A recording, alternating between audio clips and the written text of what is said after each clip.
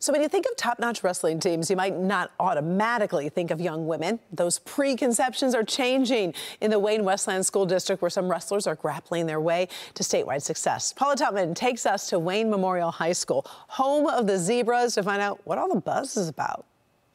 There's something going on in the Wayne-Westland School District. Dare I say, a dynasty in the making? An incredibly young pool of talent, creating a deep well of prospects and hope for the future of all things, girls wrestling. Ready? You want to do some drills? This is the very definition of being ladylike. Very aggressive. Very good, Mariah. Excellent.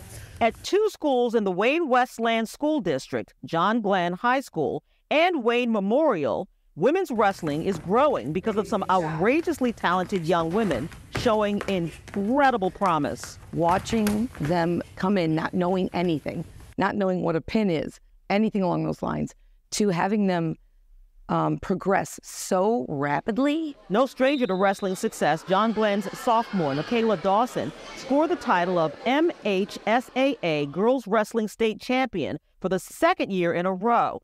Minutes away at Wayne Memorial, this has been a first year of an organized program. For 15-year-old ninth grader Mariah Simpson, her coach says the magic is in the hips and how she defies momentum by being able to turn on a dime. She has this inherent strength and this innate ability. The way she uses her hips when she's wrestling, it's intuitive. It's almost very difficult to teach how quickly she adapted to it. So I understand the whole entire move, but the only problem was that I wasn't putting my hip into it. The small thing made a big difference. So it was hard to get the person down. But once I start putting my hip into it, I was able to get them down. These are freshmen, smart, hungry for success, fearless.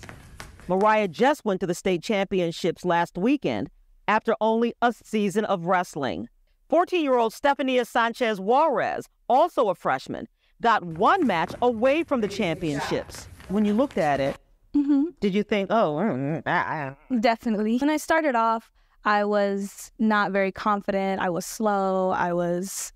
But you know, it's always hard work. Hard work is the very big thing that can get you anywhere, no matter what you want to do.